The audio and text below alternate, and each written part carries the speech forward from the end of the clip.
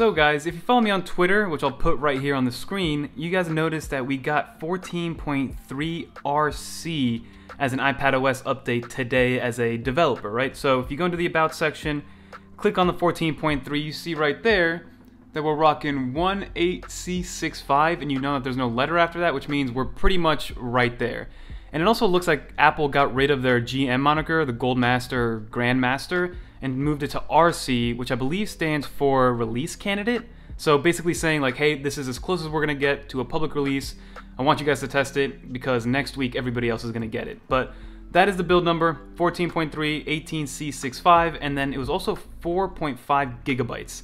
So there isn't gonna be a huge difference between this and beta 3, but the reason it's 4.5 gigabytes is because it's a mass overhaul of everything, cleaning up a bunch of bug fixes, and basically getting us ready for that final public release. So that's why it's so big, and that's probably what you're gonna get as a normal user. It's gonna be about 4 to 5 gigabytes. So give yourself a solid 9 to 10 gigabytes of space in order to install this guy. But some of the things that I did wanna go over is what was added to iPadOS 14.3 RC. So the first thing is if you go into your general settings, hit Safari, you guys know that with 14.3 it gave us the option to change our default search engine even within Safari.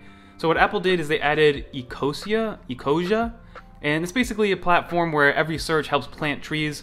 So I love the move by Apple. They took this huge environmental route with getting rid of all the chargers.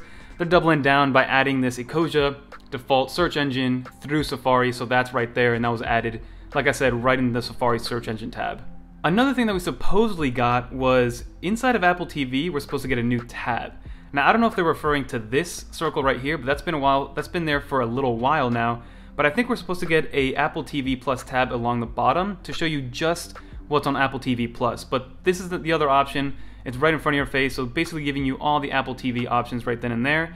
Now, I wonder if this is what they meant, because like I said, this has been here for a little while now.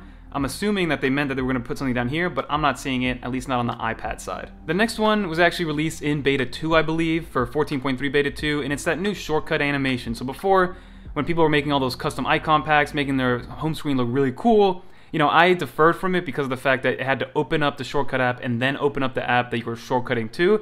But now if you can see, this is just a custom shortcut that I created randomly for YouTube. So basically I created a test shortcut just to YouTube, and I clicked it on here and it opens up YouTube without opening up the Shortcuts app, and all you get is that little tab up there saying, hey, you used a shortcut, which is absolutely awesome and gives you a little bit more freedom when it comes to actually customizing your home screen. So the next setting is inside the camera option. So if you go here, go to camera, you now have the option to mirror the front camera. So basically just changing the pane, and it's as if people are looking at you directly versus the camera mirroring exactly what it's seeing. So a couple more things that I wanted to touch on. So we were supposed to get an Apple Fitness Plus application on the iPhone and the iPad Pro, or any iPad therefore, but I haven't seen it, it's not there, and I know that it has a lot to do with the fitness application on the Apple Watch, and Apple Watch has never been supported on the iPad, so maybe that's the issue. But again, we're supposed to get an Apple Fitness Plus application, dedicated app, because, you know, apparently you're supposed to be able to view all the content, view all the lessons, view all the classes directly from your iPad. And then we also got compatibility for the new AirPods Pro Max, which is right there, which, you know, I don't have them, nobody has them yet, so we can't really show that off. But these are just some of the things that they did change up. And then lastly, the bug fixes that they made. So apparently people were having issues with the MMS messaging. That's been fixed. The laggy keyboard has been fixed. Supposedly, I haven't had an issue with the laggy keyboard since 14.3 Beta 1, but a lot of people still have that. But that's pretty much the update in a nutshell. I'm going to do a whole video recapping all of 14.3 when it's released to the public, so definitely subscribe. So I'm going to go an in-depth review on everything that's new with 14.3 for all the masses, guys. But that's going to do it for this video. Don't forget to like, comment, subscribe, and until next time,